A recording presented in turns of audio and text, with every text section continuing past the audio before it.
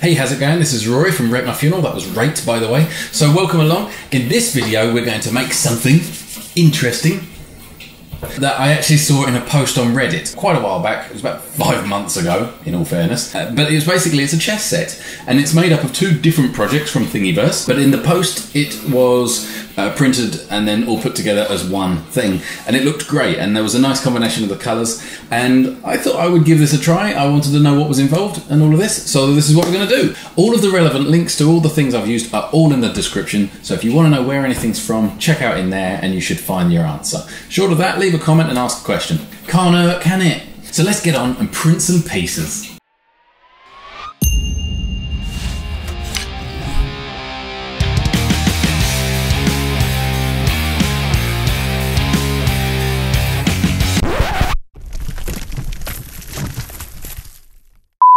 Okay, so basically what I've done there is forgot to clean the print bed before starting the print.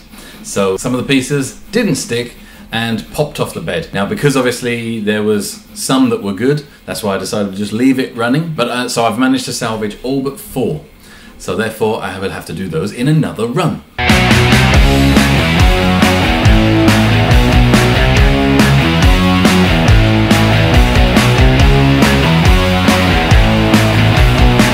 Right, that's the white pieces done. Let's get the white board pieces done.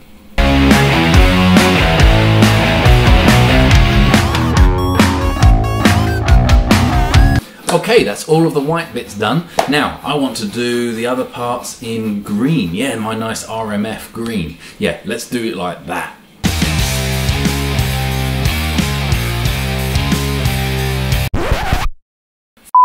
Okay, so this one went wrong again, and the reason for this is different to why the first ones went wrong. So what actually happened with this one is that the filament got jammed a little bit for a very short period of time, and it meant that for a little while it was printing with no filament, so it went ever so slightly up, and then suddenly, whatever reason, it cleared and it carried on.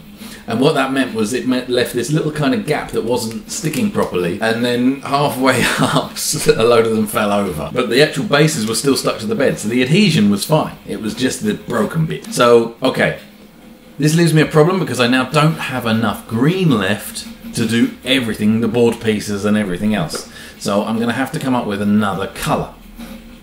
Okay, I've got it.